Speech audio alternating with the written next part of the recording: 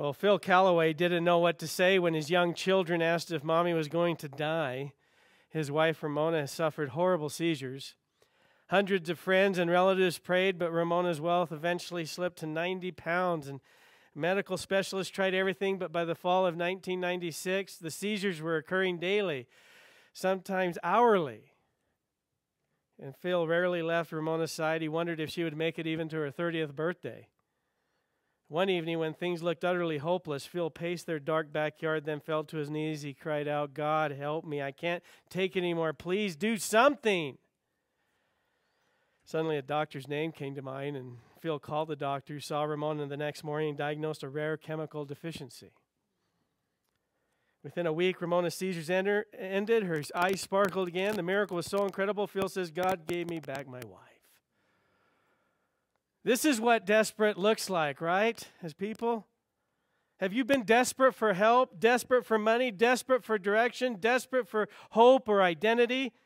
Desperate people become frantic, scared, impulsive. In fact, desperation itself can be a dangerous thing. I like what Jack Hafer said. He said, in God's order, there's never a situation so desperate that it must grind people to powder or press a financial appeal at the cost of integrity. Or Winifred Newman said, vision is the world's most desperate need. There are no hopeless situations, only people who think hopelessly. Well, hopelessness does exist because we think hopelessly. It exists because if you seek only what you have and all the resources that are available to you, you can feel hopeless. But when you gaze into the vast resources of the Lord our God, who loves you, who has showered His grace upon you, who has lavished His mercy upon you, you will always see a path, you'll always see a direction, you'll always have hope. You will persevere, you will endure, because God is our endurance and He is our hope and He is our perseverance. Well, today is Father's Day, and this is the day we honor God, who is our Father. God is our Father, Abba, Father. And He invites you, our God, invites you into His presence that you may sit on His lap, that you may feed on His word, that you may know His heart as He holds you close. This is our God. He wants to embrace you. He wants to heal you. He wants to empower you. He will expect from you, and He will guide you. He will give you all that you need. Fathers are to lead the home in righteousness and love of God. Fathers are to love their wives and love their children. Fathers are to love God and make Him the focus of His attention in life. Fathers are to provide and sustain, for our God does that for us. If you ask people about their father, you may get a variety of answers.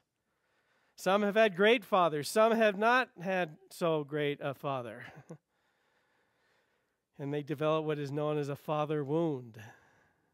A deep hurt that rests in the heart and mind and open for the enemy to use against you. But God, our Father, heals all our wounds. What was your father like? You know, men who are fathers struggle with life like any other person. When it comes to children, we struggle with what to do at times. We sometimes exasperate our children, even though in Ephesians 6 we're told not to. There's a steep learning curve in being a father or a parent in any way. Difficult but rewarding. It brings great joy, and there's trials all the same. Our God is Father, and we look to Him for our strength and hope. We look to our Father for help so that we can be Father.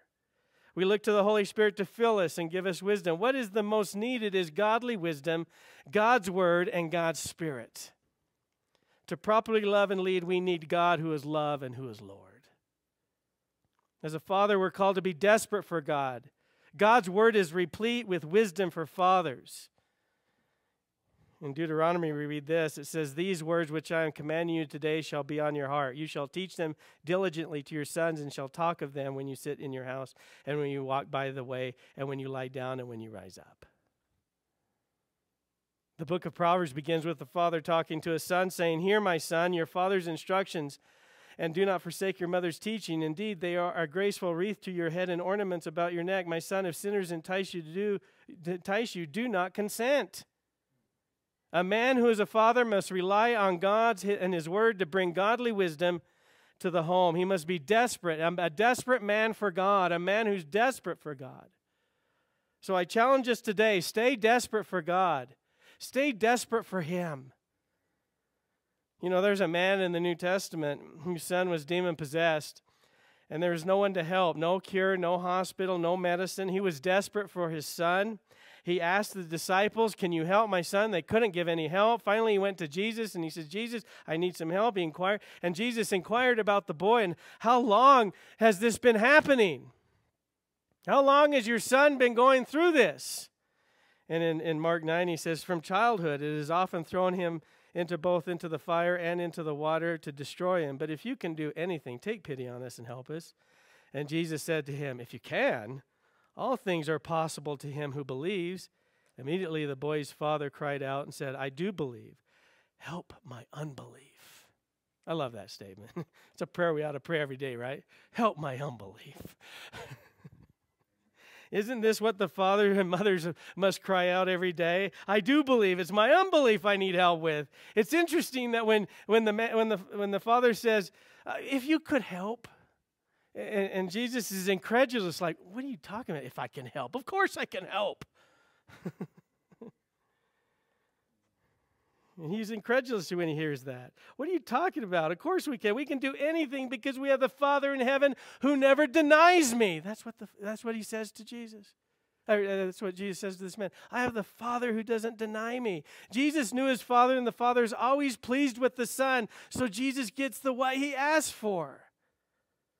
This man didn't know this. It takes Jesus to understand the Father. It takes Christ to stay desperate for the Father and his will. It takes Jesus to open our eyes to all that the Father is saying and calling and doing. You know, the Father in Mark 9 was desperate. Are we desperate for the Father? You know, Abraham, as we've been looking at the life of Abraham endured 25 years waiting for the promised son, his son Isaac. He is finally born when Abraham is 100 and Sarah is 90. And the child is then weaned years later, and the child is growing up. He's getting stronger and growing. God's promise of the son has finally happened. It's exciting. God's promise of the land that his descendants will live in is a sure thing now. If he can produce a son from a woman who's past childbearing age, he can certainly bring back a people who have yet to exist to the land that he's now living in. This son is the proof of God's almighty El Shaddai name and power. This son is like the small cloud that Elijah saw. If there's a small cloud, and then he ran because he knew it was going to rain, a heavy rainstorm. He knew he was going to have his descendants. Isaac is the boy who will produce the nation, and God will have a nation from Isaac because God is faithful and he comes through. Well, Abraham became the father of Isaac. Isaac was the proof of God's amazing grace, his steadfast truth, and his faithfulness. What was happening, though, in the heart of Abraham? As this was all taking place, the things were happening. What happens when God provides? What happens when we face success and see God's beauty? Do we sometimes begin to become less reliant on him? We have to stay desperate for our God. Number one, God asks for the impossible. Let's look at Genesis 22. Now it came about, verse 1, now it came about that after these things that God tested Abraham and said to him, Abraham, and he said, here I am. And he said, take now your son, your only son, whom you love, Isaac, and go to the land of Moriah, and offer him there as a burnt offering on one of the mountains of which I will tell you. What a statement, what a request. Well, one day Abraham, he sees all that he has. He sees the tents surrounding his tent. He sees all the livestock he has. He knows peace with his neighbors. He sees the servants working. He knows Lot is safe, his nephew. He sees the altar that he built where he's been worshiping God. He sees the things that he owns. He sees his wife, Sarah. She's still very beautiful. She's a mom in her old age. And then his eyes turn to his son who's about to enter adulthood, possibly a teenager. He stops and he gazes at his son Isaac. And when he looks at him, he sees his future, his legacy, and he hears the promise of God. He is content, he's satisfied, he's happy. God has truly blessed him. His son Isaac is really here. And as Abraham is marveling at all that he has and all that God has done in his life and the promise is coming true, God speaks, calling Abraham. And Abraham responds, "Here I am. I'm here." What more would God do today? What God said, though, didn't make sense. It doesn't make sense. It doesn't line up. What God said is he's jeopardizing everything he said before about the promise. God says, take your son, your only son, the son whom you love, and sacrifice him. Isaac is the promised son, and if he goes, there will never be a nation, and they will not live here. God spoke to Abraham, but he did not explain all those interesting questions that may arise. There doesn't even seem to be any questions that Abraham has, or at least it's not recorded. So God was putting Abraham in a desperate situation. Number one, sacrifice is a calling. You know, there are stories of fathers sacrificing their children. Maybe they sacrifice their children to a career, a way of life, comfort. I remember one time hearing about a story about a family. They're on vacation. They go to this rest area. They stop out. They're stretching their legs. And then they get back in the car and they realize, oh, we missed a child. Well, they go to the nearest exit. They turn around. They finally come back. They're worried. They're scared. But the child is there. Whew, safe. You know, that would be a very frightening thing, wouldn't it? But, you know, I think that's a parable of some people, how they have just set their child aside and they've gone on to pursue their own things, job, career, and they just drive off. Would some men sacrifice their careers for their children? There are some who sacrifice their children for their careers. But this is different. Abraham was called to take his child and sacrifice him. What God is asking is terrible. That, you know, there's an idol actually called Molech in this land that would demand you sacrifice your children to him through fire. And I imagine there's many questions that are filling Abraham, but he's not asking them, or they're not there. They're not in the text. You know, like, where's the questions? Wouldn't you be asking questions? Wouldn't you be saying, what are you saying? Did I hear you right? You know, in Genesis 12, God spoke to Abraham and says, go to a place that I will show you and leave everything and follow me, and I will take you to the place. And again, there's no questions recorded, no pushback from him. He just goes and he obeys. Remember Nike used to have that slogan, just do it. The church has a slogan too, just obey. You know, sacrifice is a calling, not comfort. Comfort is a desire. Love is sacrifice. When we hear God, it will require for something in your life to die, for you to give something up. You will have to identify what is more important than him, and you have to give that up. No idols are allowed. Examine your heart. Surrender to his will. What you are asked for is your very life. You know that? When God comes to you, he's asking for your very life. What Abraham was asked to do, we're asked to do with our very selves daily. In Matthew, Jesus told the disciples this, if anyone wishes to come after me, he must deny himself, take up his cross and follow me. For whoever wishes to save his life will lose it, but whoever loses his life for my sake will find it. For what will it profit a man if he gains the whole world and forfeits his soul? Or what will a man give in exchange for his soul? We have to die to self daily. We have to take ourself and say, God, I want you to be the Lord. You are in control. I want no idols. I want no other God but you, for you are the true and living God. We have to go to the foot of the cross and say, God, you are God. We're called daily to the altar because self has to die. In Romans 12, Paul called us living sacrifices. A lifestyle of dying to self and living for God. A lifestyle of staying desperate for God. Because God is God. He is Lord. Number 2, obedience can be a difficult journey. Let's look at verse 3 through 8. So Abraham rose early in the morning and saddled his donkey and took 2 of his young men with him and Isaac his son. And he split wood for the burnt offering and rose and went to the place of which God had told him. On the 3rd day, Abraham raised his eyes and saw the place from a distance. Abraham said to his young man, stay here with the donkey, and I and the lad will go over there, and we will worship and return to you. Abraham took the wood of the burnt offering and laid it on Isaac his son, and he took in his hand the fire and the knife. So the two of them walked on together. Isaac spoke to Abraham, his father, and said, "My father." And he said, "Here I am, my son." And he said, "Behold, the fire and the wood, but where's the lamb for the burnt offering?" Abraham said, "God will provide for himself the lamb for the burnt offering, my son." So the two of them walked on together.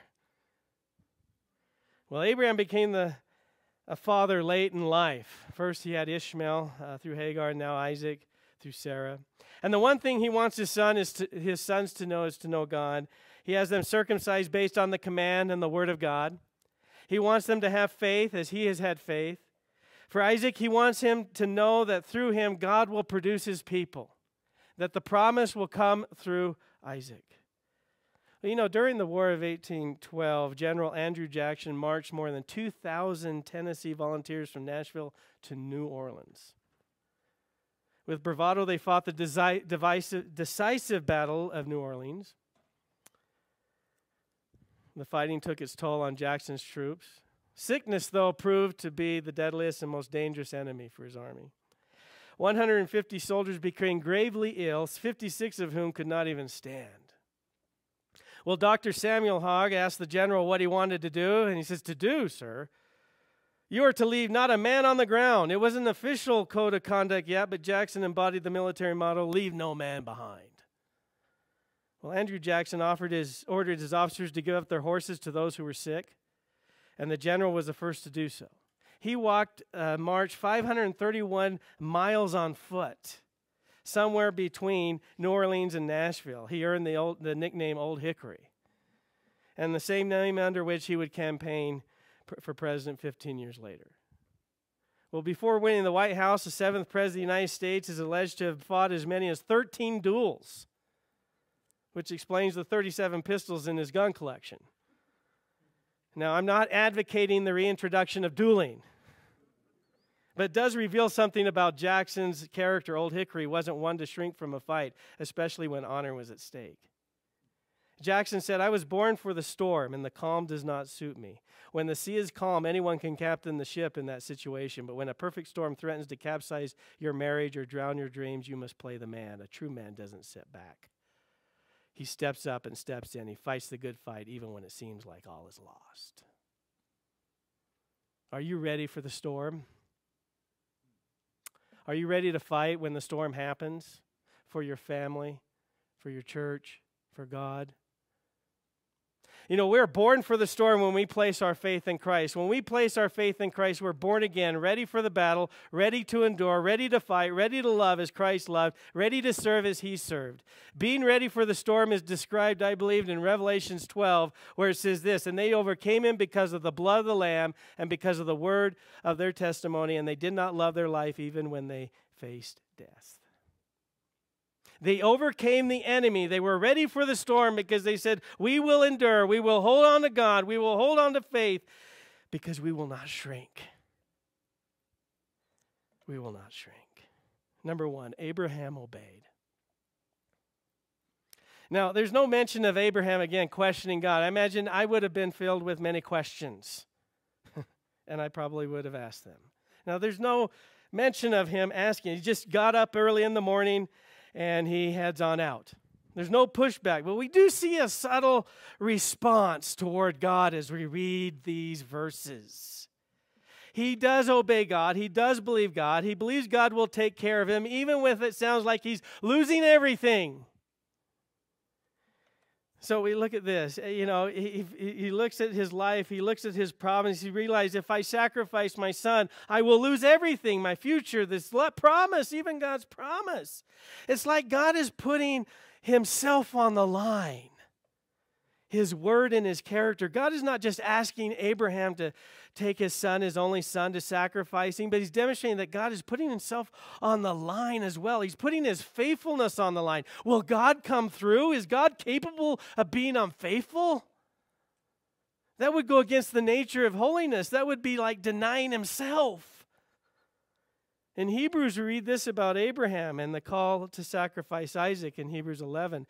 By faith, Abraham, when he was tested, offered up Isaac, and he who had received the promise was offering up his only begotten son. It was he to whom it was said, in Isaac your descendant shall be called. He considered that God is able to raise people even from the dead, from which he also received him back as a type.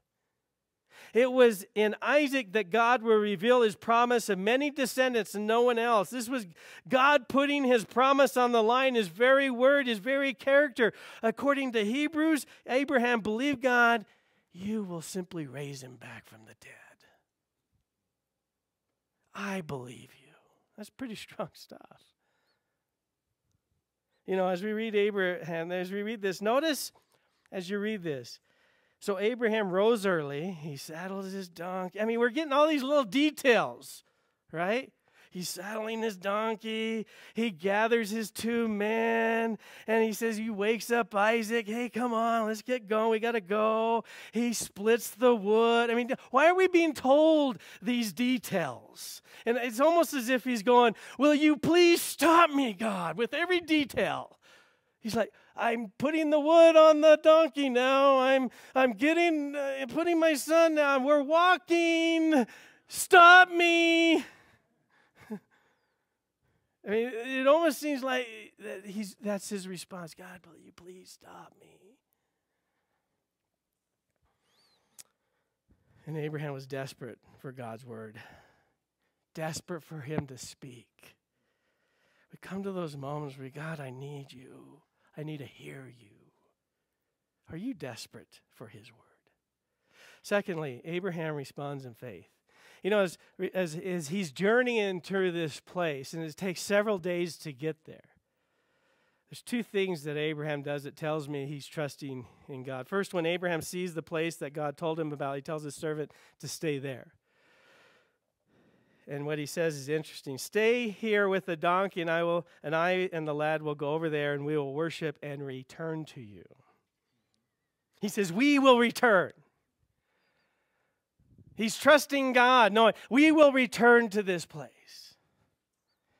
And then when Isaac is alone with Abraham, he asks about the lamb. He says, well, where's the lamb? Shouldn't we be bringing an animal to sacrifice? And then Abraham responds by saying, God will provide the lamb. Now, the word for provide is the word to see. It means to see. God will see to it.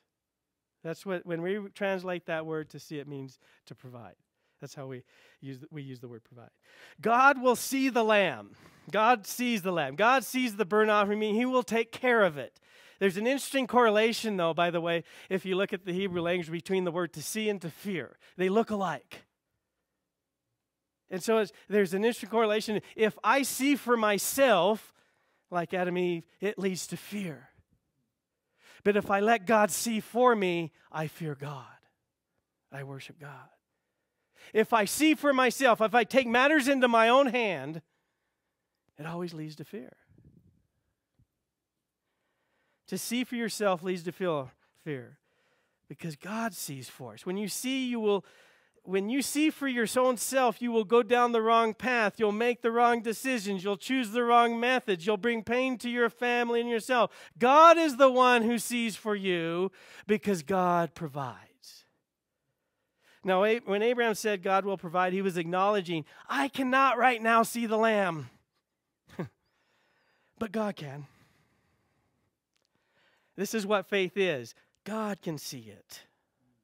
Abraham never saw his descendants. He didn't need to because he knew God saw all of his descendants. Abraham didn't know the future of his son Isaac and what would happen on the mountain in the land of Moriah, but he knew God saw it. There is an implicit trust we need and desire in God. As a father, the greatest legacy is to bring your children to trust in God, knowing he sees the future. He sees it. In Isaiah, read this, Isaiah 51. Listen to me, you who are pure, you who pursue righteousness, who seek the Lord. Look to the rock from which you were hewn, and to the quarry from which you were dug. Look to Abraham your father, and to Sarah who gave birth to you in pain. When he was but one, I called him. Then I blessed him and multiplied him. Remember Abraham and the faith he had? That's in your DNA. Look to that. Remember that. Abraham lived a life of faith, meaning he knew God and saw that God took care of him, that God sees. God saw to it. When we stay desperate for God, that means we trust that he sees and that we do not see for ourselves. Abraham left that legacy of faith. Let us do the same. Number 3, God asks for everything. Let's look at verse 9. Then they came to the place of which God had told him, and Abraham built the altar there and arranged the wood and bound his son Isaac and laid him on the altar on top of the wood. And again, notice the details there, just putting everything there. Abraham stretched out his hand and took the knife to slay his son. But the angel of the Lord called to him from heaven and said, Abraham, Abraham. And he said, Here I am.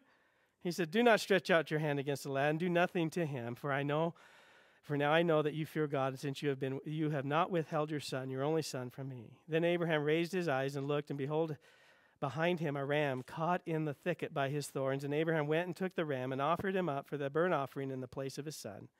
Abraham called the name of that place, The Lord Will Provide. As it is said to this day, In the mount of the Lord it will be provided. Then the angel of the Lord called to Abraham a second time from heaven and said, By myself I have sworn, declares the Lord, because you have done this thing and have not withheld your son, your only son. Indeed, I will greatly bless you. I will greatly multiply your seed as the stars of the heaven and as the sand which is on the seashore. And your seed shall possess the gate of their enemies. In your seed all the nations of the earth shall be blessed, because you have obeyed my voice. So Abraham returned to this young man, and they arose and went together to Beersheba, and Abraham lived in Beersheba. You know, Kevin Miller said that his father used to tell him a story about Rockefeller. Kevin said that one day a minister was invited to John D. Rockefeller's mansion, and as he drove up the winding drive lined with tall trees, he says, My, this is what the Lord might have done if he had money. Well, as a child, Kevin understood the moral of that story. The minister, who represents, of course, his belief in God, is overwhelmed by Rockefeller's wealth. And not only that, he says God himself doesn't have as much money as Rockefeller. And then, of course, he doesn't have as much power as Rockefeller. And so Rockefeller then would be more powerful than God, because money is more powerful than God. Well, as you might guess from that story like this, Kevin's dad spent most of his life working really hard to make money. But then he made something happened. Kevin and his mother were going to church, and he came to church with them, and the preacher was preaching about Jesus and the gospel. He had an altar call, and the dad came forward. He received Christ, and God wonderfully saved him. And, and he's 60 years old. He began reading his Bible. He began praying, and then he started to give and tithe. And he says, Kevin, I've started to tithe, and it's been a great adventure. Well, then he suffered a heart attack at age 70, and he laid in the hospital for 5 days, and then he died. Well, at the funeral home where they laid him in a casket with his navy blazer and Land's End tie, a woman had come up to Kevin and said, You don't know me, but I was in a bad situation, a bad marriage. My husband was beating me, and I needed to get out to save my life. But I didn't know what I could do to support myself. Your dad paid for me to go to junior college, get a degree so I could be a dental hygienist. He paid for the whole thing, and nobody else knew about it. Now I have a job, and I'm making it. Your dad literally saved my life. Kevin then says this, I wonder what would have been my dad's legacy if he'd kept loving money and trying to be like John D. Rockefeller. He would have died with a lot of money, but not a lot of love. Instead, he took a risk. He tried to learn how to keep his life free from the love of money. And when he died, he left behind a woman who knows every day when she cleans people's teeth that it's a miracle she's still alive. She praised God. He praised God. He left a legacy of that. Abraham left a legacy of faith, a life of faith that he wanted his descendants to know and live. He stayed desperate for God. Number 1, Abraham did not waver. As Abraham approaches the place in this land of Moriah near Jerusalem, he gathers the stones, he builds the altar. Can you see all these details? Like, please stop me. And then he ties up his son and he places him on the altar. He raises his hands while he's silently screaming, Can we stop now? And the knife is high in the air. In 1 second, it will kill his son. There's no mention of Isaac responding or saying anything. As the knife is high in the air, God finally speaks. Stop, Abraham. There's no need for you to do this because I have provided a ram. Abraham renames the place to God will provide, or more specifically, God will see. Abraham is the prophetic picture of God's plan of redemption. From Abraham will come the nation of Israel. From Abraham will come Judah. From Judah, David. From David, Christ. God will bring his son, the Lord Jesus. He will bring his son to this same place, to the hill set aside, and he will sacrifice his son. What Abraham was called to do was to show that one day a son will be sacrificed. Christ will shed his blood. Christ will die. Christ will take all of your sins, all of my sins. He will suffer and he will die for you and me. Christ will shed his blood. Abraham is a picture of what God will do. God saw his son dying. Abraham, through faith, gave a glimpse of what was to come. Isaac was not the qualified son to die. He was not the one capable of dying for you and me. But Christ is. But we see images of Christ in Isaac, don't we? While Isaac is being bound and put on the altar, while being reviled, he did not revile in return. While suffering, he uttered no threats, but kept entrusting himself to who judges righteously. Here in Genesis, we see that Isaac did not fight his father. He did not speak. He did not utter threats. It appears he went willingly to the altar. He carried the elements of the sacrifice, just as Christ carried his cross. Isaac is the picture of Christ who has come, who died and who rose. God, this time, when Christ was going to the cross, did not stop his death, but instead watched him die. Because if Christ didn't die, we certainly would. Secondly, Abraham owned nothing. You know, when God told Abraham to stop and not to kill the boy, he proved again that God is the author of our salvation, not Abraham. God would provide the sacrifice, and he has, and he did. You know, A.W. Tozer, in his book, The Pursuit of God, he said this about Abraham. The old man of God lifted his head to respond to the voice and stood there on the mount, strong and pure and grand, a man marked out by the Lord for special treatment, a friend and a favorite of the Most High. Now he is a man wholly surrendered, a man utterly obedient, a man who possessed nothing. Everything he had owned before was still to enjoy: sheep, camels, herds, and goods of every sort. He had also his wife and his friends, and best of all, he had his son Isaac safe by his side. He had everything, but he possessed nothing. There's the spiritual secret. I just love that statement. He owned nothing. Everything belonged to God.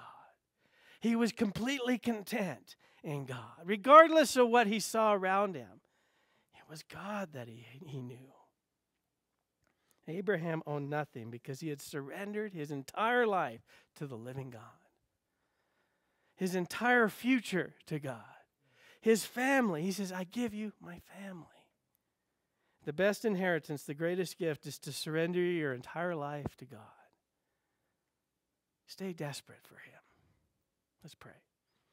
Father God, I praise your name that you are our God, that you sent your Son who did die for us, who did rise, who does love us, who gave himself for us.